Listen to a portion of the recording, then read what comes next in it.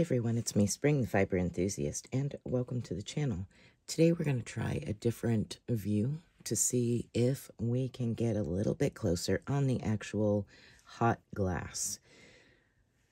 This, if I can find my camera now, this is what I will be working on. Some red, white, and blue beads. All right, so of course, safety first. Once I've lit the torch and begin, I will silence the rest of the sound of the torch. I find it very loud in video, so I quiet it down and either do a voiceover as to what I'm doing or a music, something, or a combination of both. So, as always, safety first. And let's begin. I have two different marvers out. I have one that creates that style and one that creates these three styles of beads. Basically, what I have the marvers out for this is just something to shape on. So I'm turning this one over like that. And I will be using the back side of it.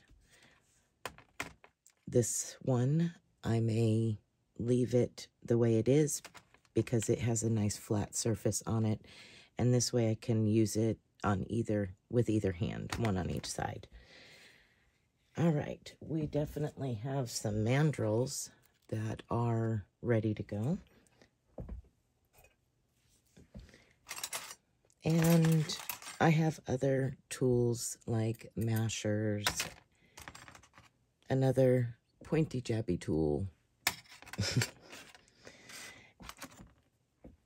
some forceps.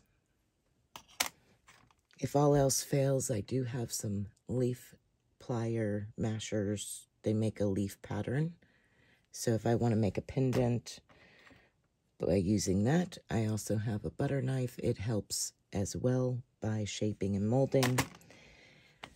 And I have solid blue rod, solid white, and then I have a couple red smaller pieces that I made into stringers from a larger piece of red. So that's what I'll be using.